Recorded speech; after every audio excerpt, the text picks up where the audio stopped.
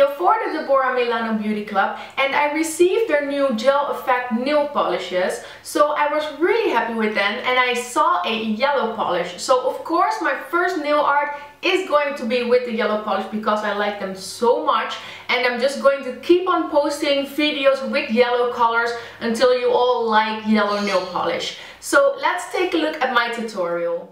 I started with Pret Porter 01 French Manicure as my base. This step is not necessary, but I prefer to use a base color because I don't want a visible nail line.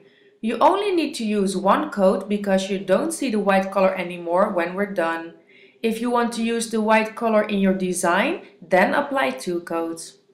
Let's start with gel effect number 12.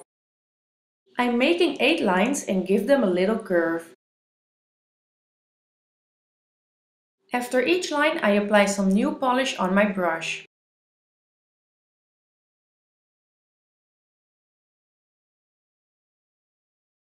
When I'm satisfied with the lines, I'm going to make them a little thicker. Now I'm using number 21. I'm applying this pink polish next to the yellow lines. Remember to keep some space for the third color. I always apply the polish first on a piece of paper and then dip my brush in. If you notice the polish is harder to use, take a new drop of polish because the previous one is probably already too dry.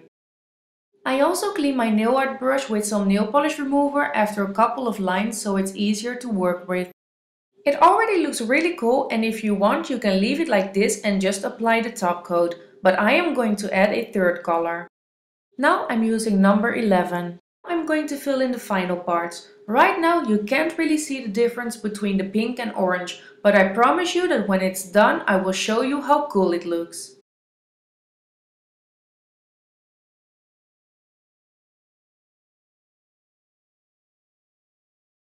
When you're done, it's time for cleanup. Just use an eyeliner brush and some acetone or nail polish remover.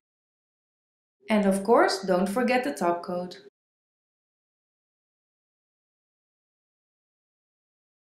And here's how it looks when the top coat is dry and no direct sunlight. So thanks for watching and I will see you next time. Bye bye!